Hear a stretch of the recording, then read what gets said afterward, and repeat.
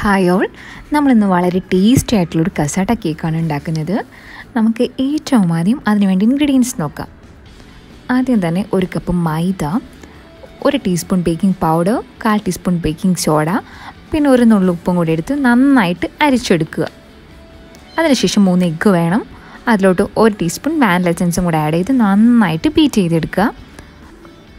മാറ്റി വെച്ചിരിക്കുന്ന മിക്സിലോട്ട് നമ്മൾ 3/4 കപ്പ് പൊടിച്ച പഞ്ചസാരയും കൂടി ഇട്ട് നന്നായിട്ട് ബീറ്റ് ചെയ്യണം. അത് കഴിഞ്ഞ് നമുക്ക് നെക്സ്റ്റ് ഇൻഗ്രീഡിയൻ്റ് ആഡ് ചെയ്യാം. അതൊരു 1/4 കപ്പ് സൺഫ്ലവർ ഓയിലാണ്. ഓയിലും ഒഴിച്ചിട്ട് പയ്യൊന്ന് നന്നായി ബീറ്റ് ചെയ്തെടുക്കുക. മാറ്റി വെച്ചിരിക്കുന്ന മിക്സിലോട്ട് ഇനി നമ്മൾ ഡ്രൈ മിക്സ് ആഡ് ചെയ്യുകയാണ്. ഓരോ ബാച്ചസ് ആയിട്ട് ഇട്ടിട്ട് വേണം നമ്മൾ ഡ്രൈ മിക്സ് ആഡ് ചെയ്യാൻ. ഒരു സ്പാച്ചിൽ ഉപയോഗിച്ച് നന്നായിട്ട് മിക്സ് ചെയ്തെടുക്കുക. മിക്സ് ചെയ്യുമ്പോൾ പ്രത്യേകം ശ്രദ്ധിക്കണം എല്ലാവരും. നന്നായിട്ട് കട്ട് ആൻഡ് ഫോൾഡ് മെത്തേഡിൽ മിക്സ് ചെയ്ത് ഈ ഒരു കൺസിസ്റ്റൻസിയിൽ എടുക്കുക. നമ്മൾ 3 ലെയർ കേക്കാണല്ലോ ഉണ്ടാക്കുന്നത്. അതിന് വേണ്ടിയിട്ട് ഈ മാറ്റി വെച്ചിരിക്കുന്ന ബാറ്റർ 3 ഈക്വൽ പാർട്സായിട്ട് ഡിവൈഡ് ചെയ്യുക. ആദ്യം തന്നെ നമ്മളിനി പിസ്താച്ചോൻ്റെ ഫ്ലേവറാണ് ഒന്നാമത്തേലേക്ക് ചേർക്കുന്നത്. നന്നായി മിക്സ് ചെയ്ത് നമ്മളൊരു കേക്ക് ടിന്നിൽ ബട്ടർ പേപ്പർ വെച്ച് നന്നായി ഗ്രീസ് ചെയ്തെടുത്ത് അത് ഒഴിക്കുക. പിന്നെ പ്രീ ഹീറ്റ് ചെയ്ത് വെച്ചിരിക്കുന്ന ഓവൻ സെറ്റപ്പിലോട്ട് കേക്ക് ടിൻ ഇറക്കി വയ്ക്കുക. ഒരു 15 മിനിറ്റ്സ് കഴിയുമ്പോൾ നോക്കുക നന്നായി ബേക്കായോ എന്ന്. ഒരു ടൂത്ത് പിക്ക് എന്തെങ്കിലും എടുത്ത് നന്നായിട്ടൊന്ന് കുത്തി നോക്കുക. നമ്മൾ റെഡി ആയതുകൊണ്ട് നമ്മളത് ഡിമോൾഡ് ചെയ്തെടുക്കുകയാണ്. ബട്ടർ പേപ്പറൊക്കെ റിമൂവ് ചെയ്തു. ഇനി സെക്കൻഡ് ലെയർ, അതിലേക്ക് നമ്മൾ സ്ട്രോബെറി മിക്സാണ് ആഡ് ചെയ്യുന്നത്. അതും ഇതുപോലെ തന്നെ റെഡിയാക്കി എടുക്കുക. ഒന്ന് ടാപ്പ് ചെയ്ത് കൊടുക്കാൻ പ്രത്യേകം ശ്രദ്ധിക്കുക കേട്ടോ. ഇപ്പോൾ ഇത് നമ്മുടെ സെക്കൻഡ് ലെയറും ബേക്ക് ആയിട്ടുണ്ട്. ഇനി നമുക്ക് തേർഡ് ലെയർ നോക്കാം. അതിൽ ഞാൻ ചോക്ലേറ്റ് മിക്സാണ് റെഡിയാക്കുന്നത്. അതായത് ഡാർക്ക് ചോക്ലേറ്റ് നന്നായി മെൽറ്റ് ചെയ്തെടുത്ത് അത് ചേർക്കുക. ഒരു 2 to 3 ടീസ്പൂൺ ചേർക്കുക. നന്നായി കളർ കിട്ടണമല്ലോ. അതും ഇതേ ബേക്ക് ചെയ്തിട്ടുണ്ട്, റെഡി ആയിട്ടുണ്ട്. ഇപ്പോൾ 3 ലെയറും റെഡിയായി. നമ്മൾ വിപ്പിംഗ് ക്രീം റെഡിയാക്കുകയാണ്. 1 കപ്പ് വിപ്പിംഗ് ക്രീമാണ് നമ്മളിവിടെ യൂസ് ചെയ്യുന്നത്. അതൊരു 10 to 12 മിനിറ്റ്സ് നന്നായിട്ട് ബീറ്റ് ചെയ്തെടുക്കുക. നല്ലൊരു സ്റ്റിഫ് പീക്കിലെത്തുന്നത് വരെ നന്നായിട്ട് ബീറ്റ് ചെയ്യാൻ ശ്രദ്ധിക്കുക. ഇപ്പോൾ ഇതേ റെഡി ആയിട്ടുണ്ട്. ഇനി നമുക്ക് ഷുഗർ സിറപ്പ് ഉണ്ടാക്കാം. അതിന് വേണ്ടിയിട്ട് 1/4 കപ്പ് ഷുഗറും 1/2 കപ്പ് വാട്ടറും കൂടി എടുത്ത് നന്നായിട്ട് തിളപ്പിച്ചെടുക്കുക. അതിലോട്ട് ഒരു പിഞ്ച് സോൾട്ടും കൂടി ചേർക്കുക. ഇടയ്ക്കിടയ്ക്ക് നമ്മൾ നന്നായിട്ട് ഇളക്കിക്കൊണ്ടിരിക്കണേ. ഇപ്പോൾ ഇത് നന്നായിട്ട് തിള വരുമ്പോൾ നമുക്കത് ഫ്ലെയിം ഓഫ് ചെയ്യാം.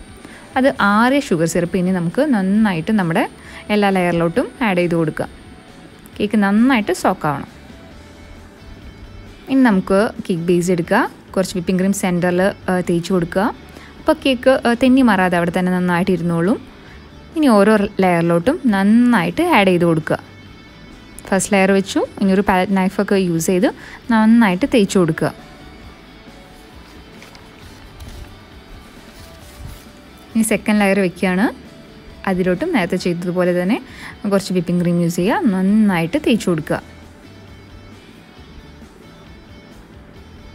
Third layer വെക്കുകയാണേ. സൂക്ഷിച്ച് വെക്കുക. ഇനി നമ്മൾ ഷേപ്പൊക്കെ കറക്റ്റ് ചെയ്ത് അതും നന്നായിട്ട് തേച്ച് കൊടുക്കുക.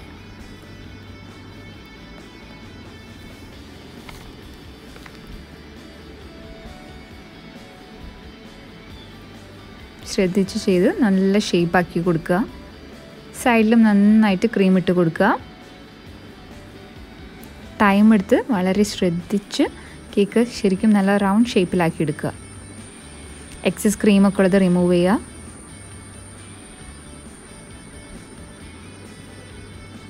ഇപ്പോൾ ഇതേ കേക്ക് നന്നായിട്ട് വന്നിട്ടുണ്ട്.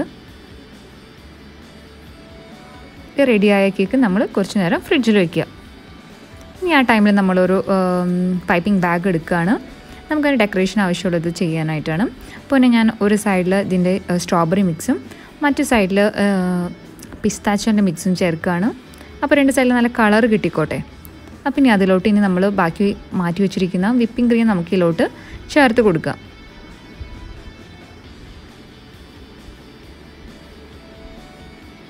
ഇപ്പോൾ നിങ്ങൾക്ക് കാണാം 2 സൈഡിലും 2 കളറാണല്ലോ.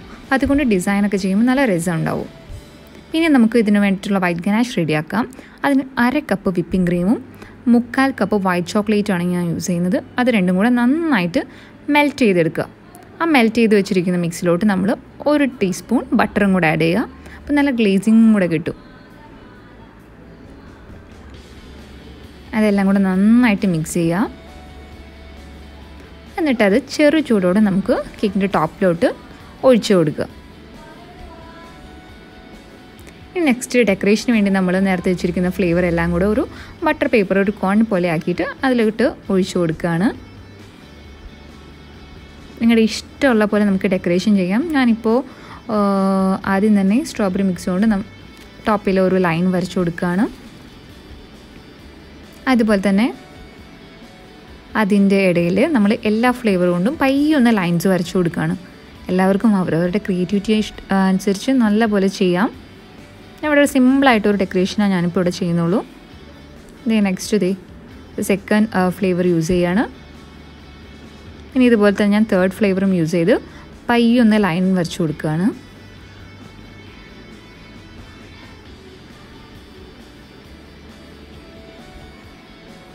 ഇത് കഴിയുമ്പോൾ നമ്മളൊരു ടൂത്ത് പിക്കോ അല്ലെങ്കിൽ നമ്മുടെ ഫിംഗർ ടിപ്പോ യൂസ് ചെയ്തിട്ട് പയ്യൊന്ന് ഫെദർ ടച്ചിൽ ഒരു ലൈൻ വരച്ചു കൊടുക്കുക.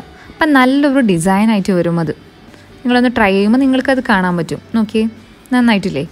ഇനി നമ്മൾ നേരത്തെ വെച്ചിരിക്കുന്ന പൈപ്പിംഗ് ബാഗ് എടുക്കുക. അതിലൊരു നോസിൽ വെച്ചിട്ട് പയ്യൊന്ന് വരച്ച് ചെറിയൊരു റോസ് പോലെ ആക്കി കൊടുക്കുക. അത് കേക്കിൻ്റെ സൈഡിലൊക്കെ വരയ്ക്കുമ്പോൾ നല്ല രസമാണ്. നിങ്ങൾക്ക് ഇഷ്ടമുള്ള പോലെ ചെയ്യാം. ഞാനിപ്പോൾ ഇതിവിടെ ഇതുപോലെ ചെയ്തു എന്നുള്ളത്. അതുപോലെ തന്നെ കേക്കിൻ്റെ ടോപ്പിലും ഞാൻ അങ്ങനെ ചെയ്ത് കൊടുക്കുകയാണ്. ഈ കുറച്ച് നേരം ഒരു 2 to 3 hours ഫ്രിഡ്ജിൽ വെച്ച് നന്നായിട്ട് തണുപ്പിച്ചെടുക്കുക കേക്ക്. ഇനി നമുക്കൊന്ന് കട്ട് ചെയ്ത് നോക്കാം. വളരെ സോഫ്റ്റ് ആൻഡ് ടേസ്റ്റി ആയിട്ടുള്ള നല്ലൊരു കസാട്ട കേക്കാണിത്. എല്ലാവരും ട്രൈ ചെയ്ത് നോക്കുക. വളരെ ടേസ്റ്റിയാണ്. നിങ്ങൾക്ക് കാണുമ്പോൾ തന്നെ മനസ്സിലാവും വളരെ ടേസ്റ്റ് ആൻഡ് സോഫ്റ്റ് ആയിട്ടുള്ള കേക്കാണിത്. എല്ലാവരും ട്രൈ ചെയ്ത് നോക്കണം. ഇഷ്ടപ്പെട്ടെങ്കിൽ എല്ലാവരും സബ്സ്ക്രൈബ് ചെയ്യാനും ഷെയർ ചെയ്യാനും മറക്കല്ലേ.